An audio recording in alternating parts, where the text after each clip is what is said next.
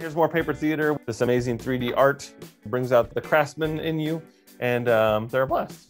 This is the packaging that they come in. There's a lot of parts per se, but you're able to just kind of cut your way out of it and glue them together, and you have these amazing little 3D displays. Yeah, I love the one little King DDD little roller coaster there. There's just so much detail on them, and it's great to see the different sizes in paper theater.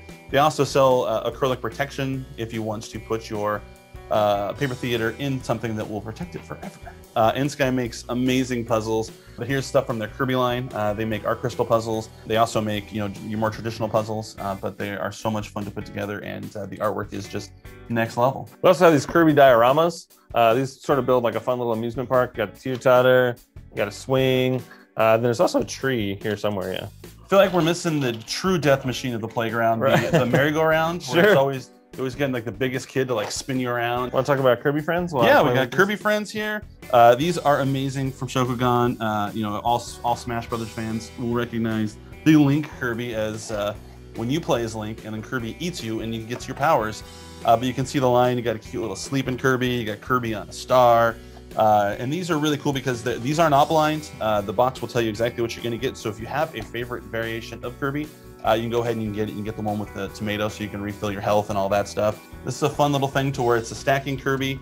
It comes with 10 Kirbys to see how many you can stack on top of each other. I think Justin's record is 4. Yeah, and it's failing. You can see that there's someone on the box who did a really remarkable job of getting them all up in the air. Or just really good at Photoshop. Yeah, I can't imagine that happening. Yeah. I did pretty good yesterday. I think I got 5 yesterday. That's actually like 3 more than I could probably do. But these are incredible. These are a lot of fun. Talking about Studio Ghibli, we are the official distributor of Studio Ghibli merchandise in North America. What's great about our Ghibli lines is that it goes across so many different categories. So right here I have a crystal, one of the art crystal puzzles.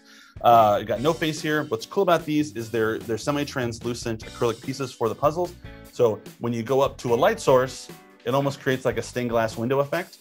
This is of course one of our smaller ones, but they do get quite large. They're a lot of fun to put together as a puzzle, but if you can get them in a window or something like that, it's like having a Studio Ghibli stained glass window. You know, we have the Heen duster from House Moving Castle, you know, clean your keyboard, you know, scrubba, whatever you want to do. Cinderella could have your dirty friends. Your dirty friends. We also have clocks. You know, here we can see, of course, Gigi. We have the robots. We have a frying pan. Justin loves the frying pan. It's the council for frying pan. I'm going to turn it upside down so you can actually see the indentation. It's adorable. Yeah, making your eggs and your pancakes in the morning. You got to make breakfast. Might as well make it right in style. And what's special about this cup, Dave? And when you put hot liquid in it, the suit sprites change. What? It's magic. It is magic. It's pretty cool. It's a color changing mug. So when you put a hot liquid in there, it's going to do one thing. When you have cold liquid in it, it'll have the suit sprites carrying their suits. We also have a little sauce tray, which is great. But it's cool. It's got the indentation of no face in there. It's got a lot of detail in it. As soon as you put the sauce in, especially, it'll really, really capture that. Kind of like when you're painting a model kit or something like that and you panel line it, it'll just show up so nice. And we have these really cool towels. They fold up inside the character, so in this case Totoro, and then it comes down to this little amazing microcloth. How cool is that? Yeah. And then more soot sprites and a white Totoro. How adorable. So cool. And then of course we have, similar to the Kirby, the stacking Kirbys, we have Totoro and we have Gigi the cat. And so these are just real fun little figures you can put on your desk and stuff like that, just to really, really accentuate, you know, show your love for Studio Ghibli. There's so few kind of official licensed products out there. You know, you want to make sure you get the official products because they are, of course, better quality. And then you are supporting the studio directly as opposed to getting a knockoff and supporting something else. There you go. If you like to do those little afternoon siestas, you can park on this amazing Totoro. Look how soft and gentle this is. It is. Sean uses this every single day. Not to take naps, of course, but for just lumbar support.